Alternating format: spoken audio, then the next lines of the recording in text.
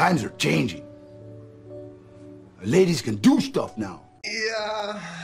You know when you think something's going to be funny and you say it and then you actually panic about it, which is what I did because fans started guessing who it might be, and they were guessing people like Benedict Cumberbatch or Patrick Stewart, and I was thinking, my God, that's a good idea. And they're going to be so disappointed when they find out it's me. Nerdrotic.com. WandaVision had such a promising start, but ultimately it ended in disappointment. And I've said it before and I'll say it again, and so have many others. It's not how you start, it's how you finish. Just ask any woman on the planet. Initially, on the surface, WandaVision looked like an ambitious show, especially for the homogenous Disney Plus, which we will from now on call D+. It started out a little bit Legion, which was in the beginning a very good show, but it ended up being like Iron Man 2 with the morals of Wonder Woman 1984. Now, does my disappointment stem from fan theories or fan theorizing? No, not at all. Now, I'm not the kind of person who theorizes, but that's what you want fans doing, and in the beginning, that's what was succeeding about this show. You got me to crack open old Avengers comics, watch some older MCU films. God, they're older MCU films now. That's how long it's been around. So no, you can't blame the fans for being disappointed. It's pretty well earned. The Disney hype train was on. They announced this show with Doctor Strange and the Multiverse of Madness back in 2019, and they insinuated heavily that this would lead directly into that sequel, which it did not do. It's a light prequel at the very best, and it's not the fans' fault that their theories were better than anything we got on the screen. And yes, Elizabeth Olsen did insinuate that there would be a Luke Skywalker-like cameo, and that ended up being Evan Peters as Boner, and we will definitely talk about that. It was the story that failed in the end, and some characters that outright didn't belong in this show, and some characters who ripped me right out of it. Now, of course, it's a tale of two shows. That's what it's supposed to be. The only problem is the other show within this show is what took me out of the show. Now, there are going to be some spoilers, but I'm not going to go over every detail, although I probably could, because this was a film that was stretched over 9 very short episodes with insanely long credits. There was some good, there was some bad, there was some mediocre, and there was some MCU. What's the MCU? You mean aside from Captain Marvel? Well, it started in Ant-Man and Wasp, which should be called Wasp and Ant-Man. Just take a look at that poster. Ant-Man was a buffoon in his entire movie. Then we had the A-Force scene in Avengers Endgame, which was completely ridiculous. Of course, we had that awful Captain Marvel movie, and now we have WandaVision, a show I have changed my mind on so many times. I'm right there with you, drinker. I started liking it at first. Now that I've seen the whole thing and seen the context, I think it's all terrible. The performances far outshine the writing in this. And Elizabeth Olsen was good as Wanda Maximoff and now Scarlet Witch officially. And Paul Bettany is great as the Vision. And they had pretty good chemistry together, but that was about it. And when they separated in those last 2 episodes, it really showed a lot of the flaws, and we will get to those flaws. I will tell you exactly why I don't like this show, and I don't like the direction the MCU is going in, and I really don't like the structure and format of Disney Plus. I think it's a flat-out ripoff. Now, the first 3 episodes did a really good job matching the aesthetic of each respective sitcom that they were paying homage to, but that was it. Nothing else happened. We were slowly being introduced to our cast of characters, which I thought would have much more impact. There was Herb, Phil Jones, Mr. and Mrs. Hart, and of course, Anya from Buffy. It was great seeing Emma Caulfield playing Dottie Jones, but they ended up just being people in the town that Wanda was torturing. The most impactful thing that happened in the first episode was at the end when we saw a mysterious woman watching WandaVision on TV. And in the second episode, we got a drone in color and the beekeeper who disappeared completely from the rest of the show, and it just ended up being Sword observing them. We were also introduced to Geraldine, who would eventually become Monica Rambeau. She helped deliver Tommy and Billy, who will eventually become Wiccan and speed of the Young Avengers. And of course, we know she was brought into Wanda's world because subconsciously Wanda knew she would be an ally. And that's the exact language they used. You trusted me to help deliver your babies. On some level, Wanda, you know I am an ally. After the third episode, the mystery box kicks in. The good old mystery box, a product of one of my favorite repurposers in Hollywood, Jar Jar Abrams. It is meant to make a story look a lot more complex than it really is. A great example of what mystery box does is what WandaVision did in episode 3 and 4. It showed you the same story from two different perspectives, but they both ended up in the same place. Sure, we got to know more about Monica Rambeau, who ended up being nothing to this story by the time it ended, other than being really powerful. Along with the mystery box comes the unreliable narrator. These stories can work over long periods of time, but we are talking about a one-off series that was only supposed to be 9 episodes that could have been a lot shorter. In the beginning, the introduction to Monica Rambeau was pretty damn good. We see her in the hospital and she's just coming back from the snap. We see the chaos,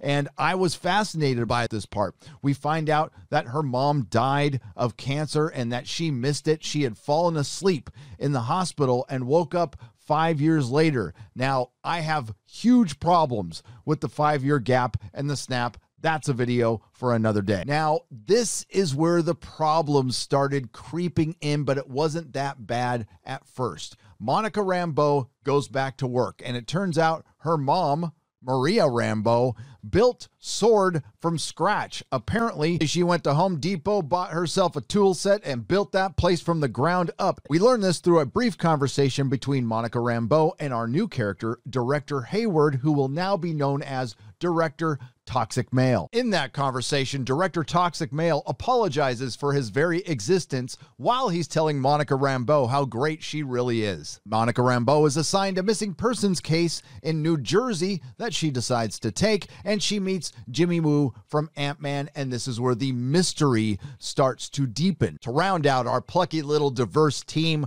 we're introduced to Kat Dennings' character from Thor, who I can't even be bothered to remember the name of, and it appears her only existence in this show is to annoy the entire audience. Seriously, after watching WandaVision all the way through 3 times, I'm not sure why she was there other than we need women in STEM. Honestly, I'm a STEM type of lady. Do you want an example of MCU? Well, here you go.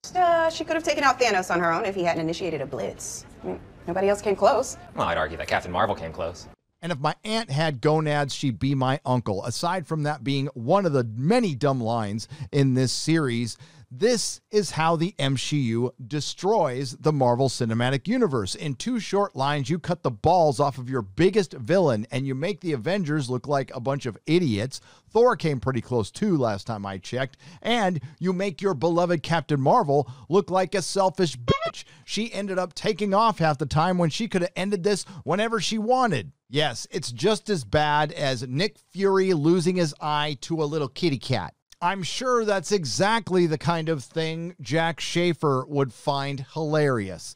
So, we have 2 Avengers trapped in a sitcom world along with thousands of other people in a town that doesn't exist. We find out that S.W.O.R.D. has set up operations outside what they call the anomaly. Now, the big mystery was supposed to be who trapped Wanda Maximoff in this town. They were making it look like there was somebody else behind it, especially when Wanda at one point says, I have no idea how I got here. Now, there were little hints that it could have been Mephisto, but a lot of that was fan projection. They were alluding to some deeper mysteries that never really fleshed out for me anyway. There was no children in the town, and during the magic show in the 2nd episode, there was that for the children part, and again, that made it look like it might have been Mephisto, or at least somebody like Nightmare, but oh, we find out what happened to the children, and we will get into that, but I want you to think about the morals of Wonder Woman 1984. Remember when Wonder Woman raped a guy? Yeah, it's about that bad. But it couldn't have been Mephisto. You want to know why? Jack Schaefer, the showrunner for WandaVision, the writer for the upcoming Black Widow, and the contributor to Captain Marvel had no idea who Mephisto was until she started doing press for WandaVision. Schaefer stated, "There was never any conscious intention on my part to create any Mephisto red herrings because I didn't know who Mephisto was until I started doing press."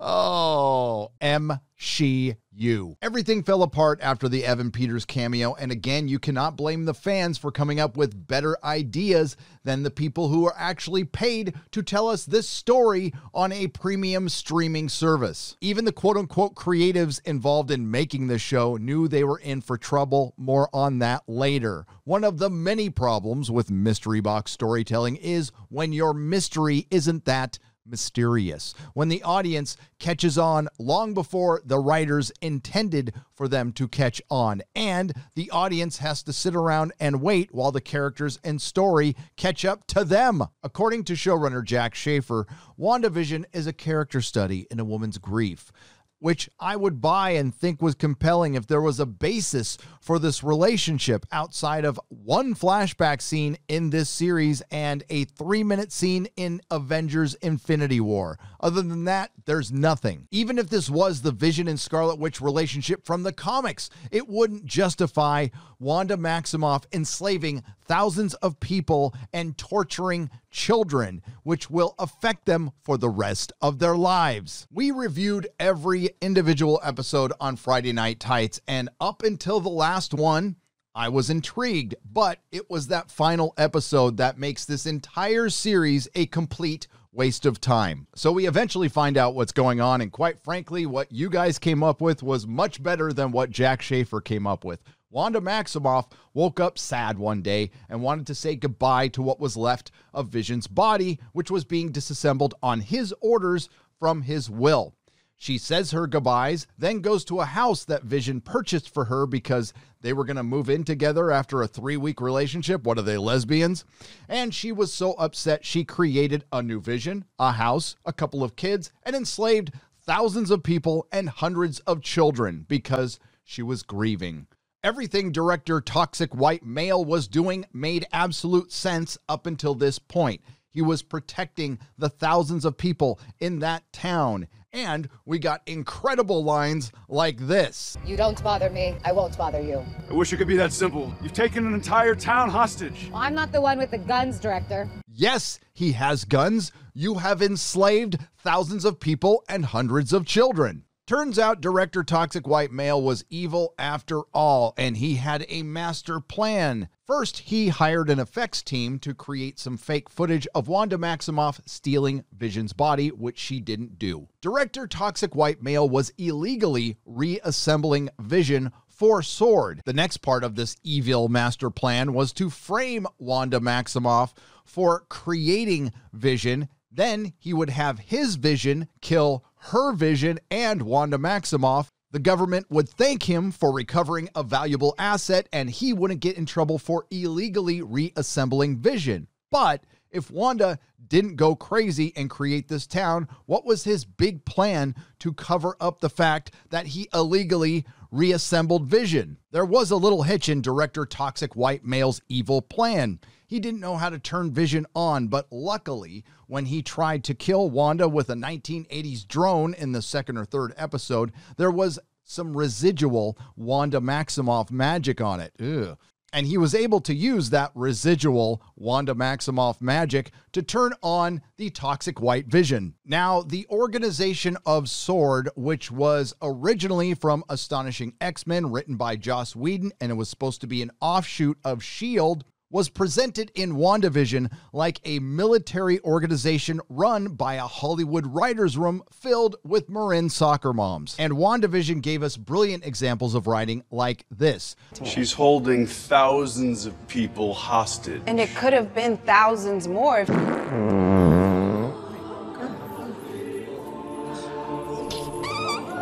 Then, of course, there is Agnes, who we all knew was Agatha Harkness from the first episode, yet the show was treating it like it was a big mystery, and apparently it was Agatha all along. Now, Agatha Harkness originally was Franklin Richards' babysitter and a mentor to the Scarlet Witch in the comics, but in this show, they decided to make her a lot younger, and she steals magic from other magic users. Now, I don't know how she got into the town where Wanda had enslaved a bunch of people. Apparently, she was just following Wanda Maximoff around until she decided to do something extremely powerful. She brings with her a little book called The Darkhold, which is from the comics, but we get a little more MCU here. In this book, they prophesize the coming of the Scarlet Witch, the destroyer of worlds, a sorcerer more powerful than the Sorcerer Supreme. And they end up cutting the nuts off of Doctor Strange before his sequel even goes into production. Well done. Now, they completely retconned Agatha Harkness from the comic books, but her character being present in this show is what led a lot of people who have read comics to believe that there might be an appearance from Mephisto or Magneto or other Avengers, but we now know that wasn't the case. Aside from not knowing who Mephisto was, Jack Schaefer also admitted that she doesn't know how to read comic books. I'm not a very good comic book reader. I have a hard time digesting the storylines, and I never know which cell to look at, and I don't know. I'm a disappointment, perhaps, to the fandom in that way. But the imagery is always, of course, very startling and moving, even though I don't know how to read it, and inspiring. And it was Kevin Feige's idea to marry Wanda and Vision to the sitcom world. Then there's Vision, one of the most intelligent characters in the comics and the Marvel Cinematic Universe, being completely clueless for this entire series. About halfway through the show, he makes it through the barrier and he sees that there's a military organization there and he asks them for help. And then he spends the rest of the series just kind of meandering around while they play out the sitcom element of the show that started fading out around halfway through. We did Full House, Malcolm in the Middle, and we ended with Modern Family. But one of the worst things in this show was a scene between Kat Denning and Vision. And thanks to Mahler for initially pointing this out in an EFAP we did. I think it ended up running about 10 hours. Link will be in the description.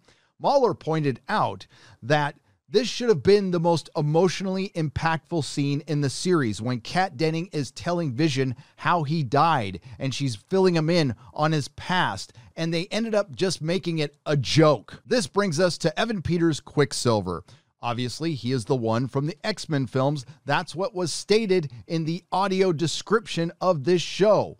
Did Agatha Harkness accidentally pull the wrong Quicksilver from another reality or across the multiverse because she couldn't perform necromancy on the Pietro in the MCU because his body was on another continent? Or was there a guy in the town who just happened to look like Evan Peters named Boner? And yes, Wanda just accepts Boner as her brother, and the reason given in the show was because she was grieving. Now, if Agatha Harkness can just pick any and give him Quicksilver's powers or anybody's powers, why go through all this trouble? Why not give Boner the powers of Doctor Strange and he could figure out how she was practicing that magic that she didn't know how to do? And then, sorry if I sound like a broken record, because this is mystery box storytelling, everything stops in the penultimate episode and we get Wanda Maximoff's backstory. Was this the moment where they introduce the mutants into the MCU? Not really. We do find out that Wanda Maximoff had her powers from birth, and it was the Infinity Stone that enhanced them. Her parents lived in Sokovia. That part wasn't changed. And we finally get an answer to the sitcom element of the show. Turns out her dad sold sitcom DVDs in the war-torn Sokovia for a living, and the ones he didn't sell, they would watch. So each episode and some of the commercials was just Wanda processing her grief. Now, a couple of the commercials didn't really make sense, especially the Nexus commercial, which was the biggest red herring of this show. The Nexus is a cross-dimensional gateway to the multiverse in the Marvel Comics, but they don't refer to this at all. Then there's the Monica Rambeau storyline, which again went absolutely nowhere, but her story goes something like this. She's smart, she's sassy, she breaks a lot of rules. She had a $1 billion truck made to her exact specifications within 24 hours to get through the barrier. Truck doesn't work, but that's okay because she's awesome. She's going to walk through the barrier by herself, and when she comes out the other side, she's going to be a superhero. That's right, Monica Rambeau becomes a superhero by breaking a barrier while being positively affirmed. I'm thinking hoping there's some kind of message that I might be missing here because I just don't care. So Monica risks her life to break through the barrier, becomes a superhero, and does absolutely nothing. She gets into an argument with Wanda. She gets caught by Boner. Then she escapes Boner. Then she saves a couple of fake kids and lets the villain go. Now everything is set up for the big superhero battle at the end. We have Toxic White Vision versus Wanda's Vision, and we have Agatha Harkness versus the Scarlet Witch. We have the men fighting the men and the women fighting the women, because we can't have men fighting women, but we can have women fighting men as long as they don't fight back. Wanda's Vision transfers his memories into Toxic White Vision, which, of course, is the rebuilt original Vision by director Toxic White Male, and he becomes Vision. And then he does what all men do. Leaves. In the fight with Agatha Harkness, Wanda gets to see how much trauma she has put the townspeople through, and she decides to let them go, and they all leave without their children. Agatha Harkness and Scarlet Witch exchange purple and red energy balls for a little while, and then Scarlet Witch defeats Agatha with magic she didn't know how to use 5 minutes earlier. Sword breaks in through the crack in the barrier. They fight Tommy and Billy, and director Toxic White Male decides to shoot a couple of fake children, but they are saved by the stunning and brave and empowered Monica Rambeau. Scarlet Witch defeats Agatha Harkness and imprisons her back into her character of the nosy neighbor forever until she needs her for some magical advice. Director Toxic White Male is arrested. I'm not quite sure why the rest of Sword, who was fully aware of what they were doing, weren't arrested, but whatever. So in the end, Wanda finally decides to do the right thing, but I'm not sure if she does it for the right reasons. She lets go of Vision and Tommy and Billy, who never existed in the first place, and frees all the townspeople and their children. Then she is let go by Monica Rambeau, and I didn't mean that to rhyme. Now we come to the line that defines this entire series. They'll never know what you sacrificed for them. No, they won't understand what Wanda sacrificed because they'll be too busy going to therapy and taking their kids to therapy and praying they don't grow up with drug problems. Same story, different century. There'll always be torches and pitchforks for ladies like us. I know, people can be so harsh. She only enslaved thousands of people. She could have enslaved thousands more. So the omnipotent psychopath gets to walk free. Once she shed herself of the family dynamic, she now has achieved full empowerment, and she's going to take off and read a book in the mountains. So the moral of this tale is, if you've been victimized, if you're sad, you can be as horrible as you want to anyone. Basically, Twitter. So what happens to the kids? Well, we don't really know. Pietro or Boner mentions they might be asleep in their beds, crapping their pants because they can't go to the bathroom. Dottie mentions that her 8-year-old daughter is trapped in her room, and she mentions this right before she abandons her. Or maybe there was a throwaway line that I missed, and I don't care enough to go back and watch this a 4th time to find out. This was a total disappointment. Sure, it's unfair, the expectations put on this show, because it was the first thing to come out since Endgame, but it's clear what direction the MCU is going in, especially after watching 3 episodes of Falcon and Winter Soldier. MCU. WandaVision had great potential, and it had some decent moments, mostly with Paul Bettany and Elizabeth Olsen. Everything else falls at the feet of the writers that Marvel hired. There are lessons to be learned that Disney Marvel will completely ignore. Number 1, do not lie to your audience. Number 2, do not shame your audience for coming up with better stories than the writers that you hired.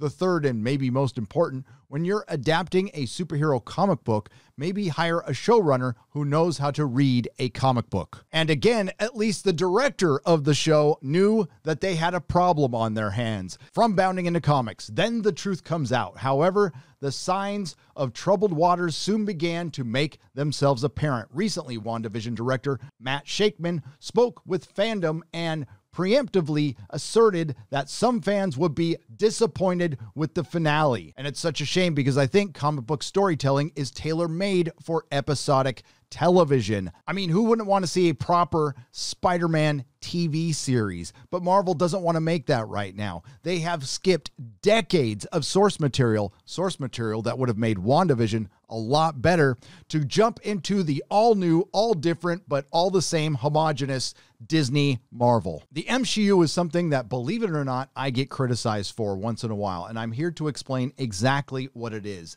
No, I do not hate women. I love the character of Wanda Maximoff and Scarlet Witch and the Invisible Woman and Elektra and Storm and Rogue. I have read these characters for decades. I even like the original Monica Rambeau Captain Marvel when she led the Avengers. Unfortunately, the people that Marvel and Kevin Feige are hiring don't give a shit about the source material or comic book fans. Scarlet Witch, Vision, all of the Avengers are timeless, iconic characters to comic book fans. These are characters created by men and women who actually cared, cultivated for decades. That's why they're so popular. Unfortunately, now that they've hit Hollywood, these timeless characters have an expiration date. I'm going to close out this video talking about a friend of this channel and an absolute legend in the live stream chats around these parts. He was known here on YouTube as Mark C. His name was Stephen Charay. He lost his battle to cancer a few weeks ago. He was the ultimate fan. His comic knowledge was second to none, and he will be missed. My condolences to his family. Rest in peace, Mark C. While the MCU is still more good than it is bad, WandaVision is some of the worst. I wouldn't waste your time. Now, in honor of this show, because if they can do it, I can do it, here are some very long credits. Nerdrotic.com. Please subscribe.